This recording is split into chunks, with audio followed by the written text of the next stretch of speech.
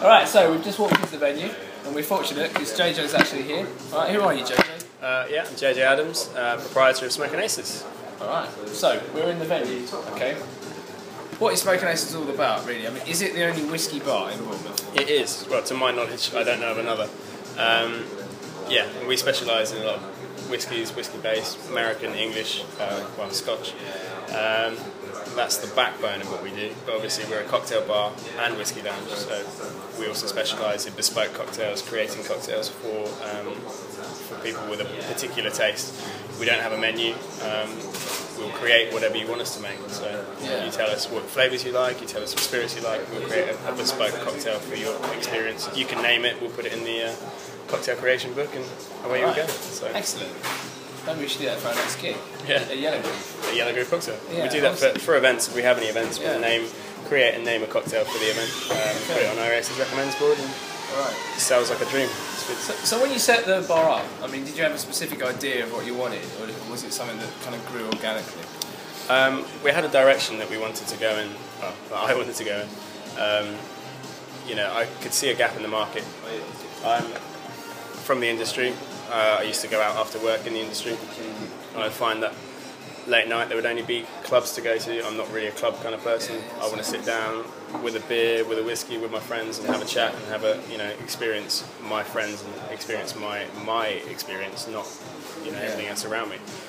And you've got some good pubs and you've got some good clubs, but there's not really any decent bars. And I felt that, you know, there was a real gap in the market that we could fill if it was done properly. So, you know, mixing a few points of ethos of, you know, just good, ticking all the boxes, really good music with a good ambience, and obviously live music is a huge part of that, with decent quality service, decent quality drinks, all mixed together, just brings you a quality product at a good price that you can't really, you know, you can't really go wrong. So getting that balance is difficult, but once we've found it, it worked well. And I think it works, man. Yeah. I mean, you mentioned the music and the events. So what do you put on it? Okay, well we run, we work in well, very closely with Devil's Music, which there are kind of music agents, if you like. So they run everything from the playlists. We have lots of different playlists that run at different times. So we play classic rock and roll, you know, the old school rock, up to funk, hip hop, soul, Motown, jazz, electro swing. Like, you know, we've got a very varied spectrum of music. And then what they also do for us is book in our live acts. So the likes of yourselves, Yellowgroove, you're one of our house favourites, as you know. And yeah, we run live music events every Friday, Thursday and Saturday. Thursdays are a weekly event that change. Each week has its own slot, if that makes sense. Right, so first Thursday of the month we have our plug and play night, which is it allows people a bit more sophisticated than an open mic night. An open mic night is kind of a bit shambolic. Ours is a bit kind of more regimented. You sign up, you put your name down, it's a bit organised. You don't piss off. Yeah, you don't just play and piss off. It's kind of, it's much more organised than that. So we'll pair people together, and the idea is that we rotate, and it kind of, the music never stops is the idea. And it works really well. We've had some really big musicians come down for it, which is really good. The likes of Scott McKeon. Scott McKeon came in here and actually blew everyone's heads off with his crazy guitar skills. Awesome. Which was cool. Then the second Thursday we have our Focal Night, which celebrates female vocals and female bands, female artists, female musicians. That's hosted by Vida. And they've got a huge following, and the stuff that they're doing is awesome. They're doing some really good things, and just pushing forward the female music scene, which is, the music scene in Bournemouth is scarce enough, and the female music scene is, you know, it's really difficult. So especially things like rock and things. You never exactly. Yeah. So we're really happy to be pushing that. Third Thursday is a rock DJ night where we get in. We've got Ian McPherson from In Me coming down soon, and that's, we bring down all the bands that play in. You know, play in bands, bring them down, do a DJ set, and they bring all their friends and play all the music they want to hear, and that goes down really well. And then on the fourth Thursday is our hip hop scratch hip hop and live percussion night. So it's all completely different, completely varied, but it fits perfectly within the. Yeah, I've noticed that there's variation, but it all kind of seems to fit in. Clicks. It's not just the music really, but we had a look around earlier. Some of the artwork is amazing, man. Yeah, I spent a lot of time. It's all about bespoke, niche things that fit well. So there's a story to everything in Aces. You pick anything up. There's always a story behind something that someone that I know, someone I've come across, something that I like, somewhere that I've been. Like it's a reflection of me personally, really, and all my likes and my tastes that I brought out into the bar. Because effectively, not everybody. I work very hard to be in the position I'm in now, but I'm very lucky to be able to. Normally when you go into a bar and you're like, oh, I wish they did this or I wish they did that. Right. Yeah. I have the luxury of that situation to go, well, you know what, I am going to do this. I am going to do that. So that my customers appreciate that because they feed things back to me. So they do say to you, yeah, say, oh, Jay, why don't we do this? Or it'd be good if you did that. Or I like just little things like having the little coat hanging hooks underneath the bar and stuff like that. It's just like you can have an input here almost as if it's your bar. If you wanted it to be, you can say you have an involvement which people like. They like the feedback, so that goes down well. But yeah, and in terms of Fridays, we have a variety of live acts that play full band setups. We've had up to an 11-piece on that tiny little stage. Yeah, but they weren't all on the stage. It's great. Yeah. It's a good atmosphere in here. Yeah, exactly. And the way that the band can see over the whole bar's just going crazy. People from outside can see the band in the window. Everything steams up. It gets a bit crazy. And you know how hot it gets. Yeah, definitely. But yeah, so the live Friday live music nights go really well. Yeah, I've always found that played it a lot of times. It does, not only for people in here, but for bands, it offers something that is a bit different to other venues. Definitely, that's the whole point of what we tried to create. And working with Devil's Music, we knew that we're not a live music venue per se.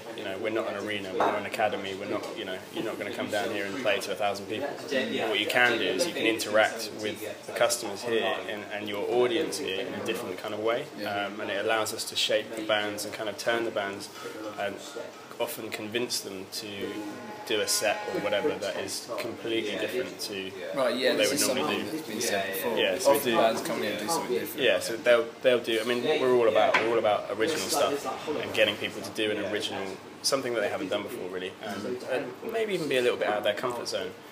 So we're trying to do like kind of broken down sets and things like that. It's worked really well so far, and they have, the nights have got bigger and bigger and bigger, and we've got bigger things in store. But we've had a variety of acts. We're very lucky to work with the Dorset Music Awards as well. We get a lot of we had the finalists play just recently. So all the best acts from Dorset and from the Dorset Music Awards come through to us and play here, and it's really good for us to be involved with those kind of things and see the number of bands that are going through, and there's some really good music that comes through Bournemouth.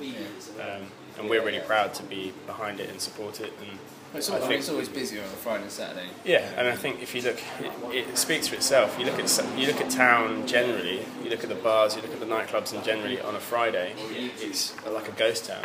And in Smokin Aces, we are absolutely packed. We hit capacity often at 9 o'clock. We'll have a queue down the road. It's just purely because people are desperate to come in here and see what's going on. And that's, I have to thank the bands for that, because obviously they're bringing their. It's a kind of a symbiosis. I scratch my back, you scratch. I scratch yours, you scratch mine. We put on the event. We've got the event and the atmosphere and the location and all the kind of things from our side, and they bring a lot of the good people, and together we have a great party. So. Well, that's what I think. I mean, all venues in Bournemouth offer something different, but obviously Smokin Aces is not just a venue; it's a bar as well. And I think that, personally speaking, when you play down here, it does work in symbiosis, because especially for small bands that are struggling or starting out, you actually do have people already in here. So if you add your fan base to the people already in here, you're playing to your friends, but also to a whole bunch of people. And those people, the people who are in here have an interest in music. It's a music orientated thing. So it's not just, people aren't just showing up, playing the stuff and going home. You know, the customers are like, who were they? You know, where were they? How can I find? You know, how can I get hold of those people? Where can I hear their music? Our Facebook page, it's got thousands of followers. We've had thousands of check-ins. We've got a real good following on there, and you know. So what is that page? That's facebook.com/Smokin Aces Bournemouth, I believe. Okay, that's without a G, isn't it? Yeah, Smokin without a G. Yeah. Our Google Analytics are pretty good. You put in whatever you want, you'll find it. So yeah. If if people want to get involved in that, a lot of people put forward their bands to us through a variety of mediums, and yeah, we have the luxury of kind of picking the really good ones and showing them off to people, and people that nobody's ever heard of, and giving people a chance, you know, and you get some fantastic acts from that. So, I mean, we talked about music here, we talked about the stuff that you like and you put on, and we've also mentioned Devil's Music, obviously you work with. So if there's a touring band coming through, or a Bournemouth band who want to play, who do they get in contact with? Well, ideally I'd speak to Trevor Hill, or Richard. He's the guy from Devil's Music. Devil's Music, they're the Devil's Music duo, and yeah, basically those guys are switched on. They know anyone who needs to be known, they know, and anyone they don't know isn't worth knowing, as far as I'm concerned. We've got a really good relationship with a lot of bands, a lot of DJs, a lot of artists, you know, independents. Literally, you know, if roots could spread, you know, they do, and I think that's the strength. Working with Devil's Music has given us the chance. They've always wanted their own venue, and they've always wanted to do what they're doing here, but they've never had the chance. They've never had the freedom. I give them a lot of freedom because I trust them a lot in terms of, you know, doing some unheard of stuff, really, and also just giving people a lot of a lot of room to do what they want to do that no one else is really doing. Things like, I don't charge entry in the door. I've never charged entry.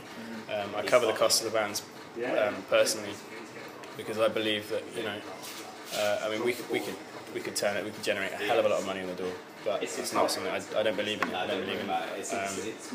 It's just not fair. You know, I think that it should be as accessible to everybody as possible. So I don't want to put a barrier in between my customers and the entertainment that we've got in here. And it's worked really well because of that. I get a lot of great feedback because they're like, really, is it free? I get people ringing up, you know, to book in, and, you know, how much is it on the door? And I'm like, oh, it's always free. And they're like, really? So, you know, things like that. That is also a barrier with Trevor and Rich. They've got to fight to get acts that, you know, I can't spend out all the time for massively expensive acts, because A, I haven't got the size to get the people in, and B, I don't take any money on the door from it. So it's kind of, it's a difficult kind of world, but it's worked really well. So they had a lot of their odds stacked against them to kind of put it out of the bag, and they've done really well. So, yeah, well, I mean, it always gives a good platform to bands, you know, to come down there and play. So, I mean, you got any more plans for the future? You think absolutely, about branching out? Yeah. Aces 2 is on the horizon. All right, cool.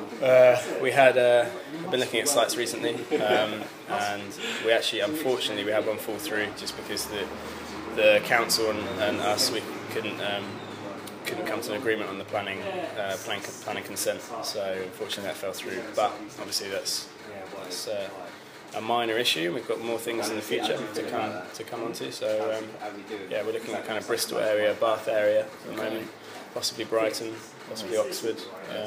And you know, for me, it's hopefully the first of many. I've put a lot of time and effort into Smokin Aces to make it brandable, to make it franchisable, to move it forward. It's something that you can package up and roll out quite easily now that it's established. So yeah, that's the idea basically. So over the next 5 years, I think, you know, the future's bright, hopefully. So that's the idea. And I want to be working with, you know, more artists in more towns. And we get a lot of artists that come down from all over the country anyway. So to have other, you know, you could, if you wanted to, in 5 years' time, do a tour of Smokin Aces. Yeah, you know, so, yeah, that'd be amazing. Yeah, Aces tour. The Aces tour. You know, we've got loads of stuff lined up. You know, I want crazy things. You know, I want my own Smokin Aces whiskey. You know, like, there's a lot of things I want to do. Whether we get all of them done, I don't know, but it's worth trying. So yeah, it's looking good. Awesome. So, if you want to come down for a drink, cocktails, whiskies, scotches, pretty much any night of the week, you know where to go. If you haven't seen the video, it'll be somewhere in this YouTube line. how to get here from the square. It's like 3 or 4 minutes walk. If you're a band and you want to be playing in Bournemouth, this is one of the best venues to play. It's definitely a good platform.